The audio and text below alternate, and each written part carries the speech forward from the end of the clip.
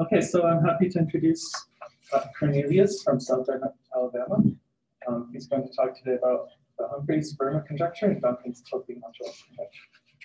Okay, well, thank you very much for having me, getting me out of my kitchen. I'm on sabbatical, I'm not going anywhere. So anyway, so this talk will be, the first half of the talk will delve a little bit in the history of this problem, and the second half of the talk I will probably mention some work, that joint work with Chris Pendle and Akano and Paul Sabat. Don't blame them for the talk, or blame them for the results. All right, I like it here behind the bulletproof glass. Okay, so first some advertisement here. Please come down to Mobile, Alabama, and organize a special session at the fall Southeastern meeting, sectional meeting of the AMS. Hopefully the first meeting that will be in person again. It's going to be November 2021 and 2021. And the hurricane season should be over, and the football team is out of town getting beat up somewhere else, so we should be in good shape. Okay, so please consider coming or organizing something. Right?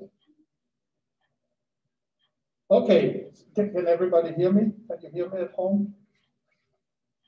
I don't know if they want to hear me. Okay, so I want to talk a little bit about the history of the so-called Humphreys-Verma conjecture and Donkin's conjectures. And so before I get into that, there are a few bits of notation that I want to get through. So G will always be a simply connected algebraic group. We work over an algebraically closed field. And most of the time, I will always talk about positive characteristics. So for those not that familiar, just think about SLNK as an example, and later I will talk a little bit about the exception of G2. Okay, and we have our usual torus and Borel subgroups. Think about diagonal matrices, think about lower triangular matrices. I will not get too much into the root system, but of course we always have a root system in the background here. And H is the so-called Coxeter number of the root system. In the case of SLN, H is simply N. 2H is equal to 6. This will play a role because you will see that when you do this kind of work, that there will be a nice uniform answer very often for the prime being large enough relative to the Coxeter number of the root system. Okay, so that's why this H kind of will play an important role sometimes. A little bit more, we need some character, and we need weights. So by X, I will simply denote the characters of the torus, and it's isomorphic simply to integers with the rank of G, dimension rank of G. The so-called dominant weights are the ones that are non-negative integers, and those are important because they are used to parameterize most of the representations that I will later touch on. So the representations will be labeled by these n tuples of non-negative numbers. And the x sub 1, these are the so-called p restricted weights. So these are simply the ones where all the components are between 0 and p minus 1, where p later will be the pi that we're calling. Characteristic 0, of course. And a couple of times you will see up the weight rho will show up, which is short for just 1, 1, 1, 1, 1. If you want, that's also the half sum of the positive groups. Right? Okay, so most of us make a living teaching calculus. Okay, and well, when we teach calculus, we tell our students that we can approximate functions by tangent lines or tangent spaces. Okay, and so naively, you can think about you have an algebraic group that you can kind of approximate it with the B algebra. Okay, it's just a picture here. So for capital SLN, the corresponding B algebra would just be lowercase SLN, matrices with range 0, the usual B traffic. If you're in characteristic 0, you just ignore the word restricted. Okay, and if you give an characteristic P, then these are restricted P algebras that we're interested in. And because usually we would like to work with associative algebras, we pass on to the enveloping or the restricted enveloping algebras. Okay, and I will denote those simply by U. Okay, so I'm kind of starting with the language that like Verma and Humphreys were using in the 70s. Okay. All right, so we have this approximation of our group called the Lie algebra, and if we're in characteristic 0, the underlying field are the complex numbers, then in some sense we actually get everything that we want to know. So if you're interested in finite dimensional rational representations, then you find everything by just studying the algebra. So in some sense, in characteristic 0, it's okay if you're a flat earth. Okay? Or George over so that's okay. Now, of course, if you're in characteristic P, then this is no longer the case. So we get some data and some information from the Lie algebra, but we certainly don't get everything. Okay? And so from now on, I will pretty much concentrate on the positive characteristic situation. All right, so what data can be recovered? So the first thing are the simple modules or irreducible modules. And it goes back all the way to Charlie Curtis, who showed in 1960 already that if I take the simple modules of the algebraic group that have their components less than or equal to P minus 1, and I restrict them down to the Lie algebra, I get all the simple objects for the Lie algebra. Okay. And then there's the famous Steinberg tensor product theorem, which also tells me for the algebraic group, if I have a very dominant wave lambda, and I write it in its p-adic expansion, then Steinberg's tensor product theorem kind of tells me what the irreducibles for the algebraic group look like. Okay, and the notation here is if I attach a 1, an upper 1, then that denotes that I take the vector space, but I twist the action with the Frobenius morphism. Okay, and the standard Frobenius morphism in case of SL and K would be simply raising all the matrix entries to the P power. Very characteristic P that's and the morphism. Okay, so even so, there are infinitely many non-isomorphic simple modules for the algebraic group and only finitely many for the Lie algebra. We still, in some sense, get the characters, dimension, etc. for the algebraic group. Okay. So that's kind of like the good news. Okay, so in 1973, Jim Humphreys and Verma were looking at the next kind of natural class of modules. Okay, so the restricted enveloping algebra is a finite dimensional algebra. It's a Hopf algebra. I mean, I will not talk about finite groups today, but if you're doing finite groups of Lie type, it's very similar kind of thing. I could ask all these 15 questions also about the finite groups, but I will concentrate on the. So if you're doing finite dimensional algebras, then the next class of modules that you look at are the so-called PIMs, the principal indecomposable modules, right? Which you can also think of as the injective hulls or protective covers of the simple object.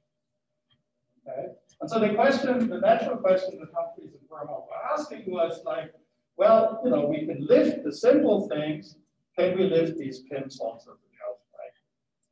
Okay, so that and sometimes in the literature it shows up as a question, but actually they kind of, at least Humphreys made it a conjecture. Okay. Any questions on anything? Okay, let me add a couple of remarks. So Jim Humphreys was my advisor, and sadly he passed away last year, and he gave me a lot of problems. I mean, for my thesis.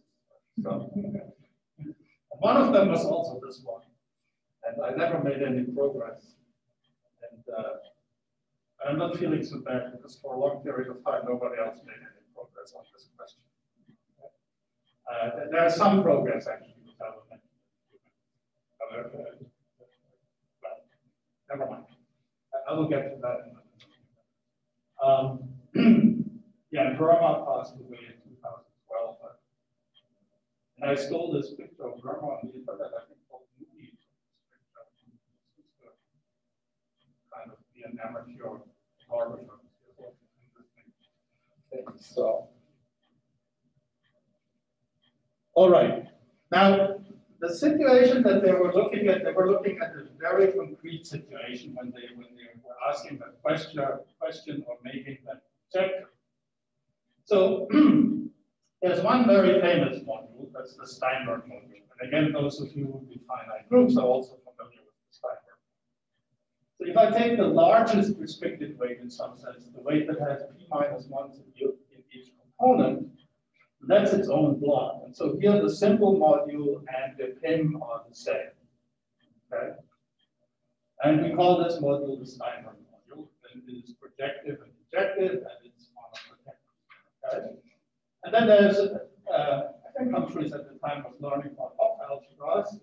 So, you know, it's just general nonsense about Hopf algebras that if you tensor with something injective projective, then it remains injective. Again, for groups, this was known for a long time. Okay. And so they concretely had the following idea: take the Steinberg module, tensor it with a simple module. Okay. And you want to pick the simple module that guarantees you that you get the L of lambda exactly once appearing in the circle, because then that guarantees that the Q of lambda will appear exactly once as a summand. Okay? So this lambda tilde is this kind of weight here. That is exactly the right weight to use to get this. Okay? Omega 0 is the longest element. Okay? So this Q of lambda appears exactly once as a summand. And so now we're already kind of stepping in the right direction, because the Steinberg tensor, the irreducible, that of course can be lifted to the algebraic group, right? So now the question is, how does this thing decompose? Does it decompose similarly for the B algebra as it decomposes for the algebraic? So that's what the question. And that was kind of the concrete situation that they were thinking of when they were asking this question. All right. Okay, so now as we moved into the 80s, period of big hair, we also kind of switched a little bit the way we looked at things, like Humphreys and Verma and Janssen in the early days, sort of working with hyperalgebras or distribution algebras. We kind of started using the language of the Frobenius kernels. Okay, so G sub R will denote the R Frobenius kernel. And for example, the coordinate algebra of KG1, the coordinate algebra of KG1 on the Frobenius kernel, that is the rule of the restricted envelopment algebra. So in that language, we're kind of these days we're talking about Frobenius kernels rather than the hyperalgebra. And we do one more trick here. Because if you're working with P algebras, there's no maximal weight or something like that. So in order to keep better track of the weight information, we also throw in the torus. So we use the pullback of the torus. So will denote these by T1. Okay, so that gives us a little bit more information. All right. Okay, so here comes a big slide. Well, if you're doing representation theory of algebraic groups, then the first thing is you have injective objects, but they're infinite dimensional, and you have no projective objects at all. Okay? But here is a very nice category to work with, and these are the so-called truncated categories. So I will stick with a very simple example. Just take a dominant weight lambda, and I will denote by mod lambda a category of all finite dimensional rational P modules whose weights are less than or equal to lambda. Okay? And this category has injectives and projectives, and it's a very prominent category. It's used in many, many different areas. The Schur algebras arise this way, and things like that. So, so I'll fix a lambda, and then this is kind of Pillen notation. I don't know if anybody uses that notation. I will denote by P sub lambda of mu. I will denote the projective cover of L of u in the category 1. Of course, assuming mu is less than Okay, and the I sub lambda mu will be the injective. Okay. Now the first easy example is take p lambda lambda. Okay, so we're looking, and then of course what you get is the classical highest weight module or the Lyle module. Okay, which are very nice modules because these are exactly the objects that are simple in characteristic 0, and we have one character formula with the dimensions and the characters easy to calculate. Okay, and similarly, I can do the I lambda lambda and get so-called induced module. And those people who kind of use, in the language of highest weight categories, we will call them standard and co-standard modules. Okay. Now, if I take an arbitrary projective here, an arbitrary weight in my category, then it will not be the Lyle module, but it will always have the filtration of Lyle. Okay, that's how you convince yourself. And similarly, the injectives in these truncated categories will always have a filtration with these induced modules, which we will call good filtration. Okay. And there's some duality here also. It's not direct duality. You kind of have to take the dual of the weights also. But that's the setup here. All right. So here's a very beautiful answer.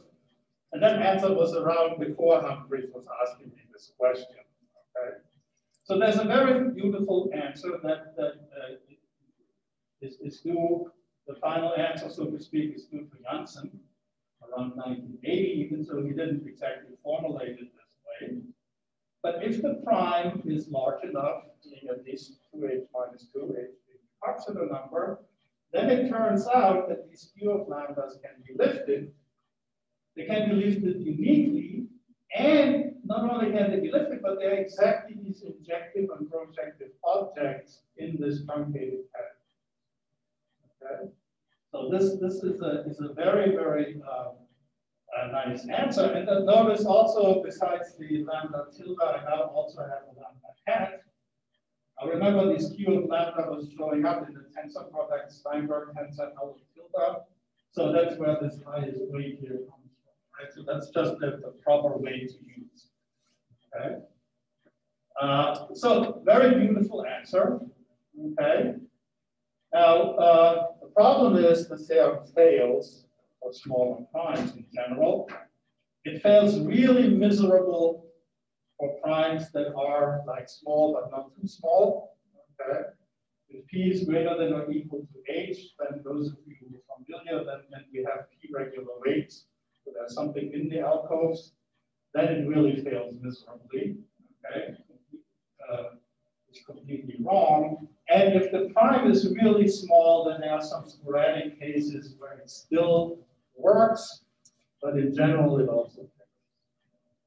Sporadic cases is because if the prime is really small, then there are very few simple objects in linkage classes, and so there are sometimes it just works for that case. Okay. But in general, this fails miserably for small primes. So that was the question that Humphreys was asking back then. This was already Janssen's answer was well known. All right. Oh yeah. Let me go back one more time. Notice now that the Q of lambda is equal to the I and to the P. The P has a Weyl filtration. The I has a good filtration, meaning that the I's and the P's and the lift of the Q's have both a good filtration and a Weyl. Okay. And I'm pretty sure that was the motivation for Donkin's work later on in 1990. Donkin, based on work by Ringel, introduced the tilting modules to the algebraic. So we say that the module B is a tilting module if it meets both the good and the Weyl. Okay. So these P's and Q's in Janssen's setup exactly have that. They're exactly tilted. All right. And so this is exactly, now we get one more player in here. P is bigger than 2h minus 2. Then not only do I have the I's and the P's and the Q's, I can also introduce the tilting modules. Okay. And so there's another class of modules that's also isomorphic. Okay. And there's a very important theorem here due to Horn, Donkin, and finally Mathieu that the tensor product of two tilted modules. Actually, the theorem says the tensor product of two modules is good for functions.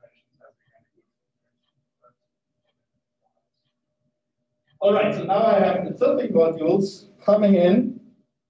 And so if p is greater than 2h minus 2, all of these guys are the same. Well, what do I do if the prime is less than that? The i's and the p's are no longer of use, so let's just throw them out. And so Donkin's conjecture in 1990 was that the q of lambda is still equal to the corresponding tilting. But we really have to throw out the q's and the i's. They will no longer be helpful. Okay? Let me go back to the way that Humphreys and Verma were looking at it. They were looking at these tensor products, Steinberg tensor L of lambda tilde. Okay? And as a G1T summand, the Q of lambda would be the G1T summand that contains the unique highest weight. And this is where the story also gets a little bit personal. So Humphreys gave me this problem, and I played around with it. I didn't know anything about tilting modules, what they were. But then Steve Donkin actually came to UMass for a week to visit Humphreys. He told me about tilting modules. And he told me, like, it would be really nice if I would look at this tensor product and the tilting module would show up. And so my epsilon contribution here was I could actually show him that the largest summand, the largest G summand of the algebraic group that appears is actually the tilting one. Okay. So now the question is basically this guy, is it indecomposable if I reduce it down to the algebra? Or you can also say, does it have a simple circle as a G module? This is what the question was. Okay. And are there any questions on anything? I shut my phone off, so I have no idea what I'm doing time-wise. Oh, there's a clock right there. All right. Okay, so since 1990, like various people had done things, but no one really got anywhere an answer to this. Like I said, I didn't get anything, but I didn't feel so bad because nobody else seemed to get anywhere. So, okay. And then in 2019, we actually found a counterexample to Donkin's conjecture. And maybe it wasn't as surprising that we found a counterexample, but what's surprising was that we found a counterexample to a rank 2. Okay, that was kind of surprising. So if the prime is equal to 2, and the group is of type G2, then Donkin's conjecture fails. So there's an example of tilting module that does decompose further if I reduce it down to the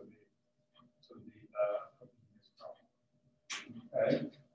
And since then we've played around with things and we found more counterexamples of type B, prime being 2, and we also found then I don't know, maybe 2 is special, but we also found at least one example right now for P equals 3. Okay, so there are more counterexamples out there. Okay, and I will talk a little bit more about that later.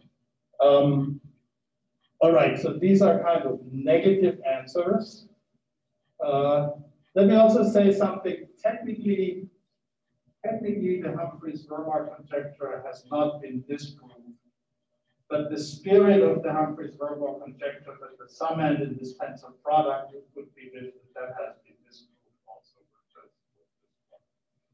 But it could be that it still shows up as some kind of subquotient of some module. But all right, so here's a positive answer. We just looked at small rank groups. And if you take type n, so SLN, well, SLN plus 1, I guess. Okay, then up to rank 3, the tilting module conjecture holds. For B2, it holds. And for G2, it holds for all other primes. And for P equals 2, of course, we found the counterexample. Okay. So here's a positive here's a positive answer to this question. Okay. All right. Let me maybe discuss one case here a little bit. And that's the algebra. So you think it's true for AN for all like that? I don't know. I really don't know. Like if I would want to bet, I would say AN is probably the best bet that it might hold. Okay, because but I don't know. I mean, it's really difficult, a difficult question. In particular, because, like I said, you saw earlier when I mentioned when I read Janssen's, if the prime is like between h and 2h, it's very different setup than if the prime is less than h. Okay, so I don't know, but if there's any chance of the something with the conjecture holding, I would say maybe in type A. But that's the that's one where we have to count on any complex. And again, I have feelings, okay, but I can't tell you any real rational reason.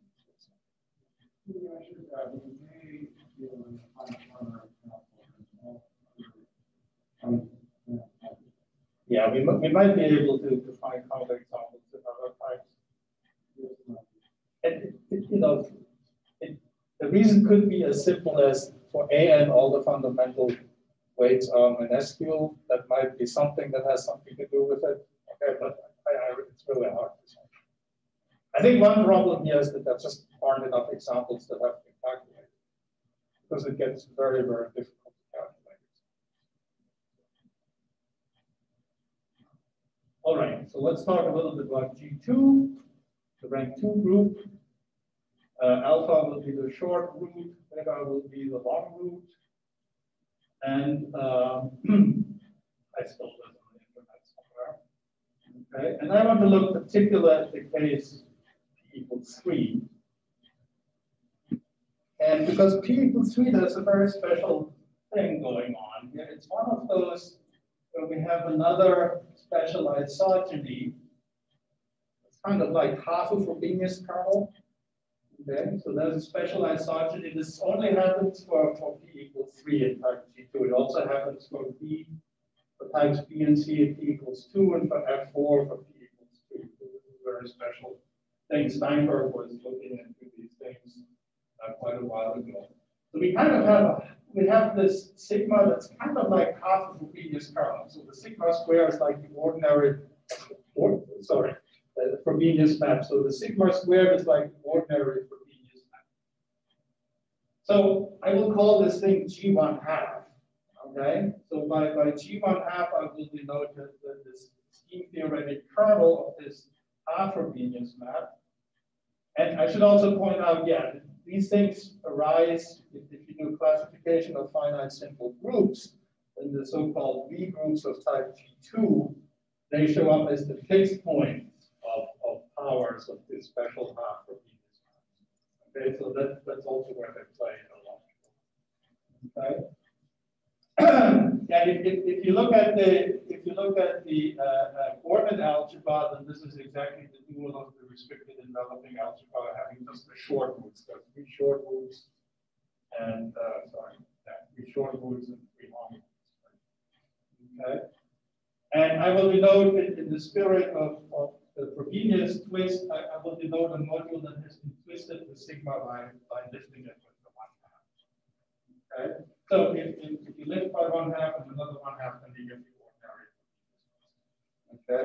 So this is a very special situation. And so what's very nice here is now my sigma restricted weights. I just have 3 weights, the trivial, omega 1 and 2 omega 1. And the L of 2, 0 and the L of 2 omega 1 kind of plays the role of the Steinberg module. Okay, it's kind of like a half Steinberg. I will denote it by Steinberg 1/2. Okay, and so if I twist L of 1, 0, then I get L of 0, 1, and if I twist L of 0, 1 one more time, then I get L of 1, 0 twisted 1, which is the same as L of 3, 0. So it's kind of a generalization of the Steinberg thing. So in particular, you can rewrite all the simple modules as tensor products in this form. Okay. And now we just play the same game. So now let's introduce pins. Let's introduce injective halts and projective covers. I will denote them by Q1 half. Okay.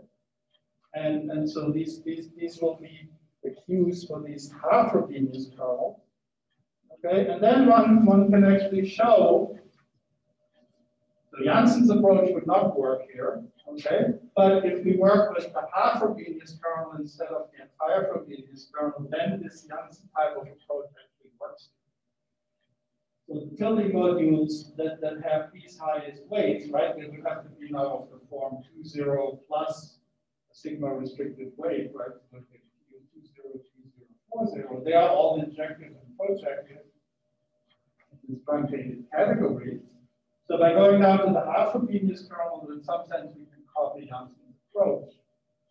Okay, and then you can also write the ordinary pin for the first Frobenius kernel. There's the Steinberg type tensor product theorem available also for the indecomposables. And so this kind of thing rescues us here. And so you can kind of write the Q1 tensor product of these types, and I'm sweeping a little bit of stuff onto the table here, but it's not too hard to convince yourself that you can also lift the Q1s, and they're exactly the tilting modules. Okay, so the Donkin's conjecture will hold P equals 3, which is maybe also interesting because when we first talked about this, people were asking, well, something about bad times, and P equals 3, of course, is also bad here, but for P equals 3, actually Donkin's. Okay, but you can see already we're using something very special. You cannot generalize this, okay, or even to other types. So that's one, yeah. So that's one. Just one example how you can deal with these cases, and in some sense very cute. These half of these problems. All right. So I kind of showed you one technique. Kind of working in truncated categories, working with injectives and projectives. So here's another technique that you can use. And for that, I first have to introduce a little bit more of notation. So for a dominant weight lambda, I kind of take the first step, or decomposition, right? And that's something restricted plus the rest of it, and then I'm going to introduce these nabla P comma R. These are going to be the simple modules twisted with the induced module twisted R time. Sorry, tensor with the induced module twisted R time. Okay, and similarly, I do something like that for the delta, which are the wild type. So here is something that. Okay, so I talked about we want to study algebraic groups. We can use the V algebra to get information. Now, there are also quantum groups, right? Quantum groups of unity, which also mimic a lot of the what's going on in characteristic P. Okay. The problem is, like, if I were to do quantum groups, then all of these guys would also be simple objects. Well, the quantum group, this would not be very interesting because if I twist one with the Frobenius from the quantum group, I get a semi-simple category. Okay, so this is very different in category P, and this can cause a lot of headaches, as you will see in a few minutes. So we say now that a G module has a good PR filtration if it has a filtration with these kind of factors. Okay, and similarly, we say that a G module has a what do I call it, wild P or P wild, a wild PR filtration if it has a filtration with factors of this kind. Okay, and sometimes I will just refer to it as a good P filtration or a P filtration if it matters. Okay. One observation here, I think this was first proved in general by Anderson.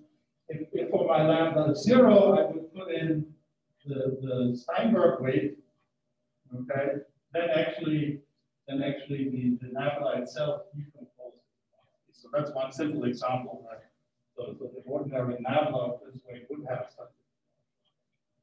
Okay, just one example where this comes from.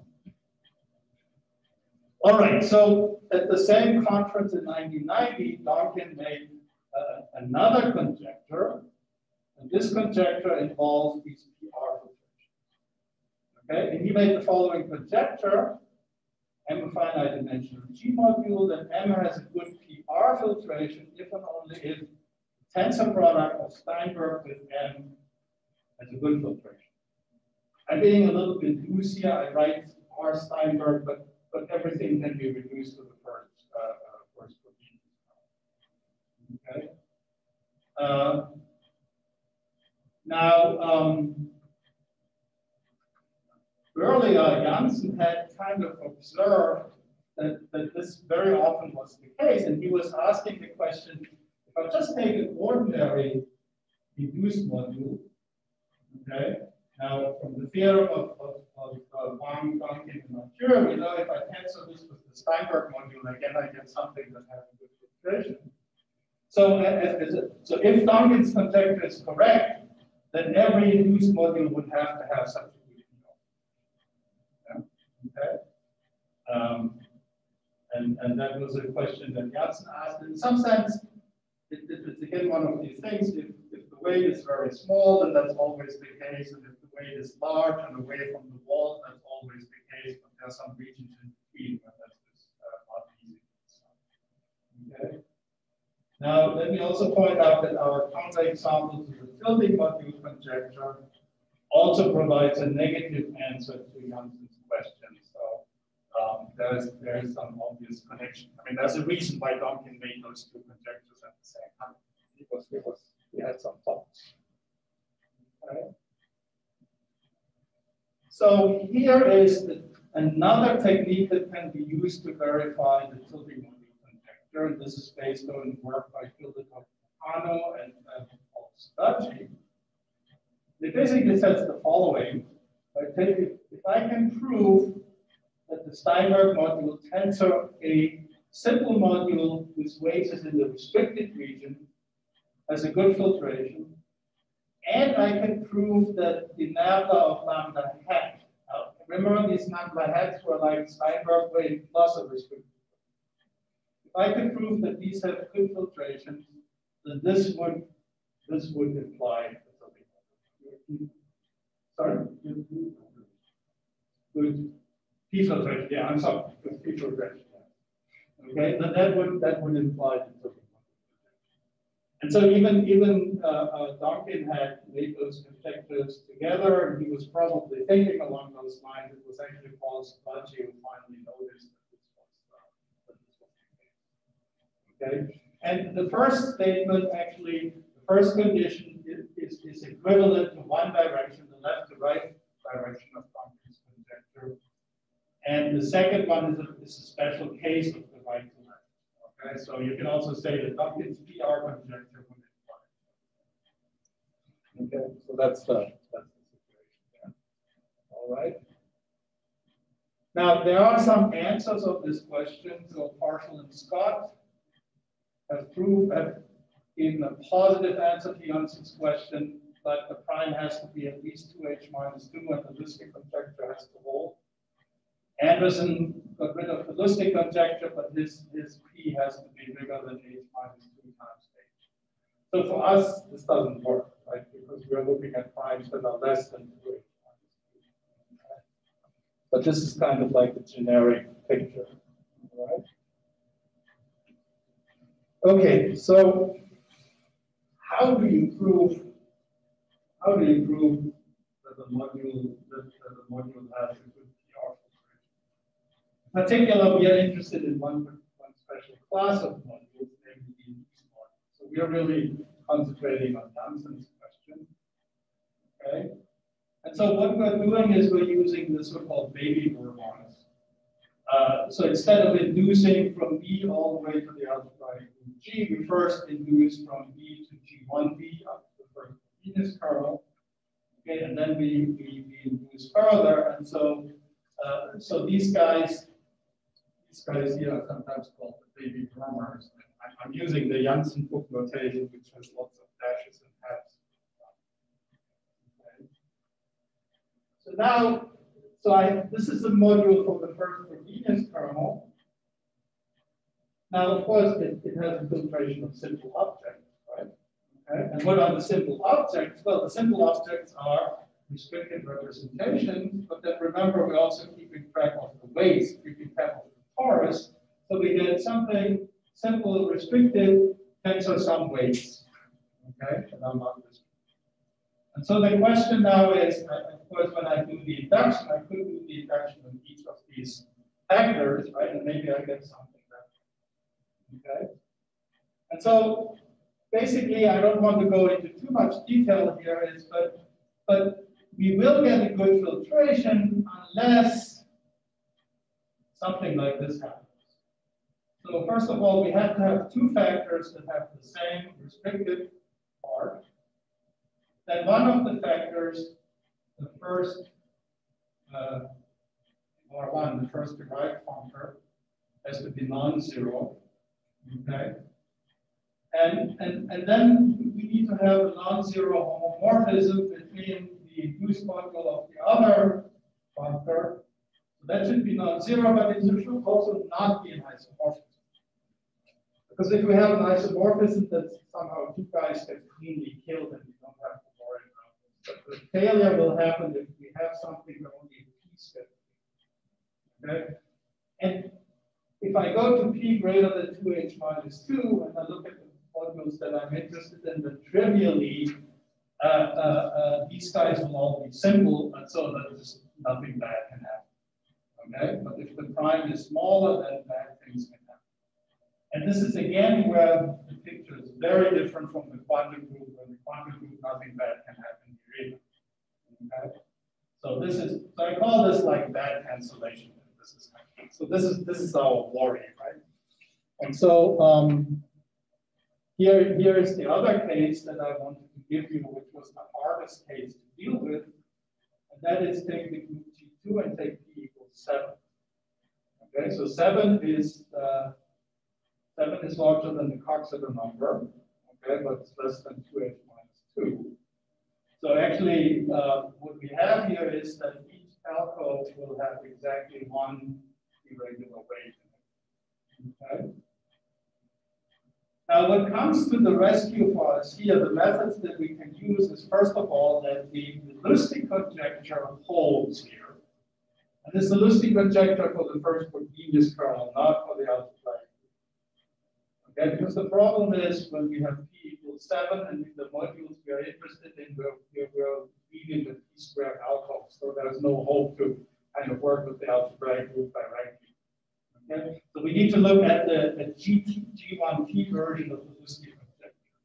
And Janssen a long time ago calculated the characters, and because essentially I think it follows from the fact that all the induced modules in the restricted region are multiplicity free, have only composition factors of multiplicity 1. That essentially implies that the Lustig conjecture will hold. So we need the Lustig conjecture. Then George Lustig in 1980 introduced what we call the inverse Karpstein-Lustig polynomials. And not only did he introduce them, but lucky for us, he actually calculated them for T2. Okay. And then in 1989, Andres and Caneda wrote a paper where they kind of they used ideas from Ron Irving, and they showed that if the Lustig conjecture holds here, then these baby Vermas, well, they have a radical filtration. And they showed, for example, that the baby Vermas are rigid. And they also showed that there's an explicit formula how I can actually calculate the layers in the radical filtration using the Karpstein-Lustig. Okay? And using all of this data, we were able to prove that these kind of bad cancellations do not happen.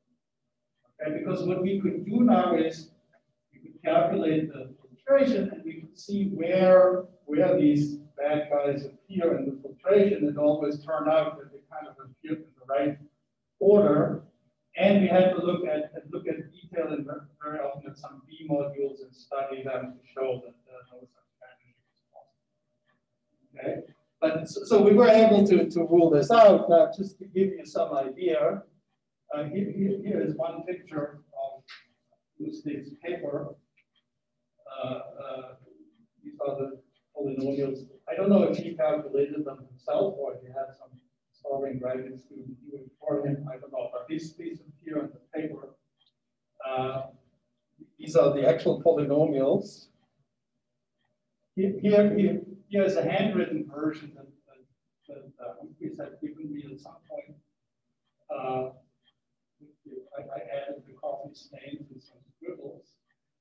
Okay, but you know, there are 12 different alcoves, so there are 12 pictures like that you have to look at. And here's kind of one example. If I take the Verma, so the first column here would give you the baby Verma with weight 0, 0. All of them have 129 composition factors. Okay. And again, there are 12 different alcoves for us to consider here. So you can see the complexity of the calculation is quite something. But we were able to actually explicitly calculate these things and basically rule out these bad cancellations. Okay. So this might be the technique to deal with when you're, I mean, there's some people think that maybe Donkin's conjecture holds if P is greater than the Coxeter number. And this might be one technique to kind of get it. You cannot expect the Lustig conjecture to always hold, but maybe you can still say something how these factors appear in the filtration. Okay. All right, I think I've said enough.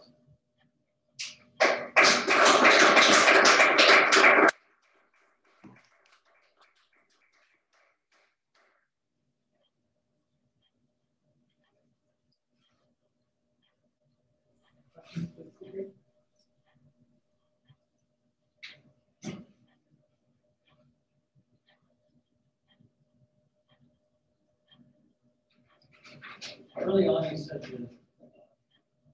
one of the conditions that we have one failure value for E between H and 2H roughly. Yeah. Can you say how it failed in those ranges? Well, so if you're bigger than H, then you have things inside each of the alcoves, right? Okay, and it's just the weights that you're looking at. If you're between H and 2H roughly, then you could have something in the lowest alcove and something in the alcove above. They could be very close, right? Okay, and then what happens when you truncate, the thing that's above is still in the category. P times the thing above is still in the category. And so you can actually attach, but when you look at the injective and even if the tilting module conjecture would hold, it would not be the injective module. You could attach other modules that will not appear in the tilting module if you want to do the injective module. Okay, so that will definitely fail. Right? The thing is kind of that this P being bigger than 2H minus 2 basically has something to do that the P times the things that show up are inside the lowest alcove, and bridging is kind of semi-simple. That's why things kind of work there. But as soon as you let it relax, then you get extensions between things that are very close, okay, and you want to be inside that truncate category and on. So there I have the advantage there it fails for sure. If you look at really small primes like 2 or 3, you might sometimes be lucky that there just isn't anything that extends, you know. But it will definitely fit. So that characterization. Does that not go wrong inside A? No, that will also go wrong inside A. So I got confused. No, this will, no, that's not an argument. Yeah, I mean, that will just go.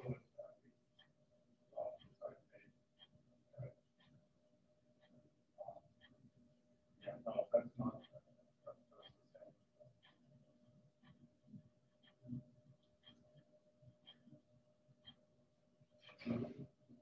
maybe you could say something really quick about the pizza position.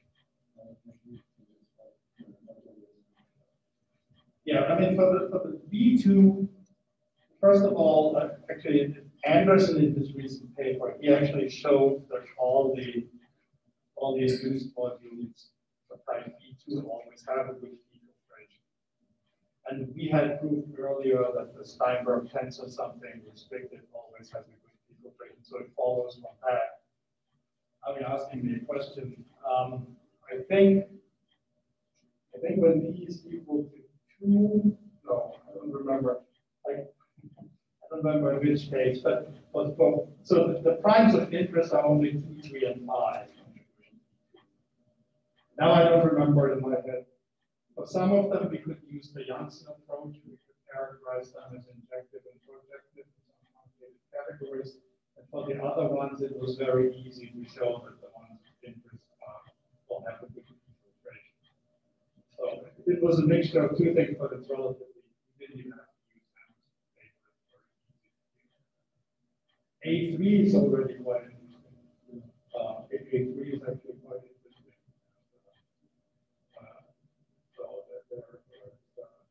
Obviously, G2, that was Jim Humphreys' man drive, where I came to him and told him something. He said, "Oh, this is true."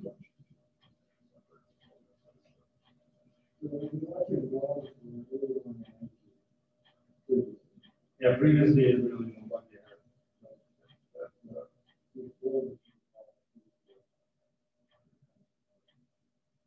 I mean, the problem is that it's just very hard to calculate examples. Even like, I don't know, some of you might know there's a program like Adobe that can calculate composition factors and submoving structures, but at the time you can think of the rank, it just can't handle it. And it also gives wrong answers at times. It's very hard to calculate things. We haven't seen enough examples. I think that's part of it.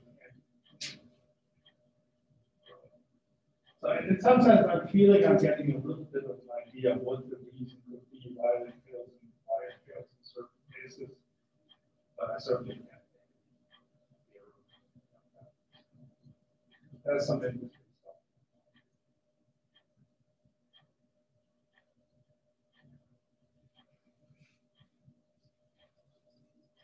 Any questions on that? Oh, the questions. Oh, I need to look at it or no? John? John, you have a question? I can. You need to. Could you put it on there? Stop sharing your screen. John, you have a question? John, do you have a question? No. Let's get the speaker again.